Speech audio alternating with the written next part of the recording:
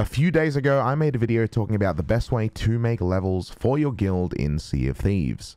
And I mentioned the two main ways to make levels, but I thought I wanted to make another video showcasing in a deep dive what the easiest way to make levels for your guild is in Sea of Thieves. Because I am self-aware that the majority of Sea of Thieves players aren't diehard players and play this on the weekend or as a secondary backup game, so 24/7 hourglass diving is not something that you want to do or find of value. So instead, we're going to take an easy approach and talk about the easiest way to make levels for a guild in Sea of Thieves. Now, it's a mix of two things, and they are really simple. In essence, you're going to be doing a world event, whether it be a Fort of Fortune, Asham Winds, whatever, it doesn't matter, or the Fort of the Damned. So if you haven't noticed by now, the video you're watching over this commentary is me just selling loot. Now this is a real example of what you get for selling a stacked Fort of the Damned. So take that into account while I talk about this, and keep an eye out that you can pretty much take this to anything you want. So, first job.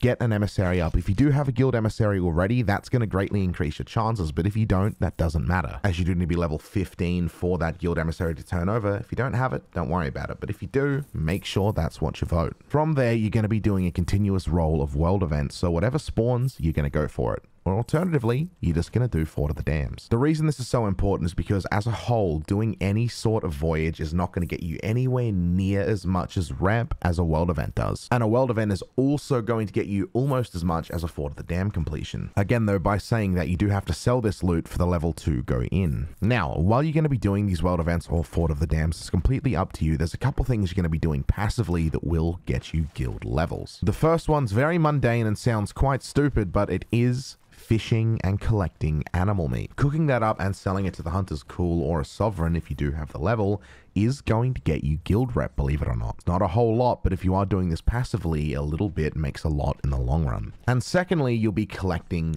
gems. Red, green, or blue, it doesn't overly matter, but the fish and meat and gems all go hand in a way, and I'm going to explain now. If you get your gems and choose to sell them at the Hunter's Cool, which is where you should, you do get a bunch of guild rep, and a slight bit more than you'd get if you sell them at the Sovereigns. So what does that mean? In a very real sense, this is what you're going to be doing to maximize your guild level reputation. You're going to be completing world events, being conscious of the gems. You're going to put all of your loot on the boat, obviously, then separate the gems in a separate section. While doing that, or between those steps, you'll be fishing, collecting meat off of animals, or doing whatever you can to get meat on your boat. And then you're going to be cooking up that meat, getting it ready to sell. While you are on your sales doing the Fort of the Dam or the world event, stop by a sea post and sell the meat you've got and the gems. From there, move on over to your outpost and sell the rest of your loot. And from there, it turns into a rinse and repeat method. And I didn't mention that in the previous video because I didn't realize how important selling meat was. I know they made a point of showing that you can have a chef outfit in the guild, but I guess the point of that was to showcase how profitable it can be for your guild. Now, at a real sense, this video you're watching, as I mentioned, was from selling all of that loot at the fodder. This was a 5-stacked Fort of the Dam with meat and gems being assorted in that too. We found ourselves going from level 6 to level 8 in about 2 and a bit hours. Now, it's worth mentioning while selling in this video, Ghoul and Glory was live, but instead of the 3 levels we got from that,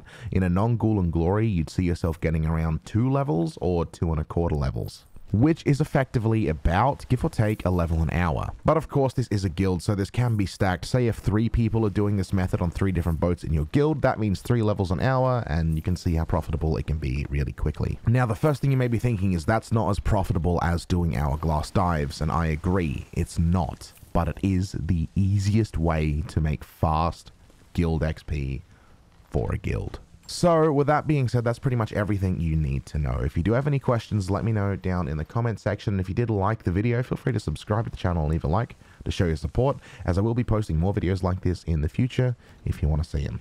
So have a good day, night, evening, afternoon, whatever it is, wherever you are around the world, and I'm going to catch you all in the next one. Goodbye for now.